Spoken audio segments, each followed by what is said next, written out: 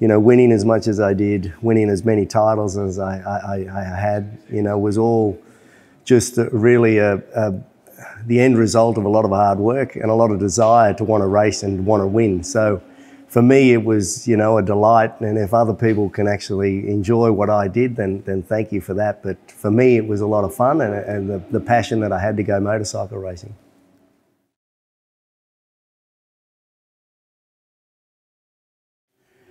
I still ride occasionally, not very often, you know, mainly a scooter around town, and I have a Honda 1000 as well, which I occasionally ride, a naked bike. But yeah, as you say, I can't slow down anyway. I still travel probably as much, if not more, than I had been when I was competing.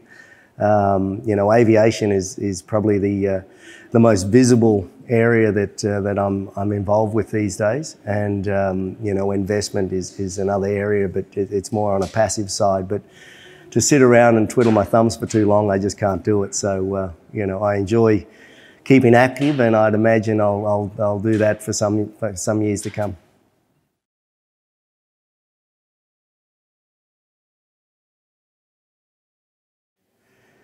You know, being in Czechoslovakia the first time I came here, it was Czechoslovakia, now it's Czech. It was always a challenging circuit, especially for the Honda. So to have won here twice over the number of years that I competed here, I had a couple of issues a few times, a small little crash, a couple of other minor issues. But I actually won my first world title here in Czech in 1994.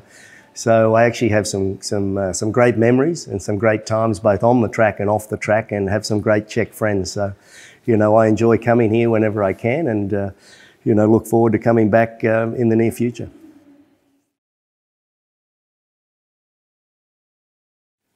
Look, the winning a world championship isn't an easy task, and you know, I'd had so many sort of close attempts at winning the championship prior to winning in '94, that it was a relief to win it, to be honest. The first year it was a dream come true, but it was also a relief because I'd been so close a few times, and then whether or not I'd been robbed or it was an accident or whatever, but I mean, I just felt that winning in '94, it was a relief, and winning here in Czech, you know, I remember just crossing the line and just the emotions were just, it was almost like a weight lifted off my back. You know, winning the second championship was to prove to myself that the first one wasn't a fluke, and I'd actually, you know, was able to be consistent enough to win back to back. Beyond that, it was all about winning races, and if I won enough races, the championships would take care of itself. So to win 5 was more than I ever thought I'd ever actually achieve. So, you know, winning 1 was the main goal, and then winning 2, as I say. So to win 5, you know, I'm blessed, and you know, have a career like I had, considering it was all about just riding a dirt bike when I was a kid and having fun, to end up where I've ended, you know, as I say, I'm blessed.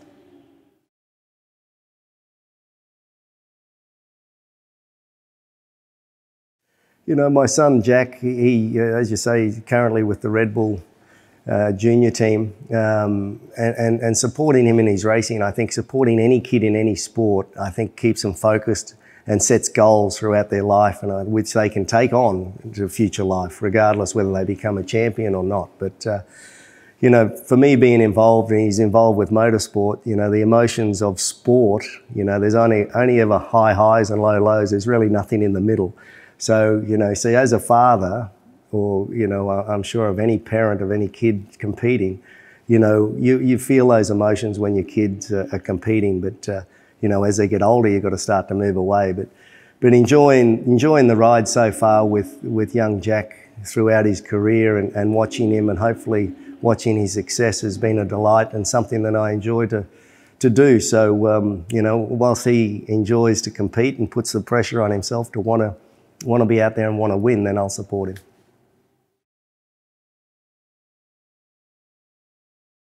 You know, I think any young rider, any young competitor, just needs to have the passion to want to compete, you know, and then you've got to be committed, and the commitment stays all the way through. Like somebody like Marquez, Rossi, you know, you can never rest on your last result. It's your next result that you need to keep working for. So, you know, the work never stops, but that winning, the delight and the feelings you receive when you win a race is what keeps pushing you to want to win.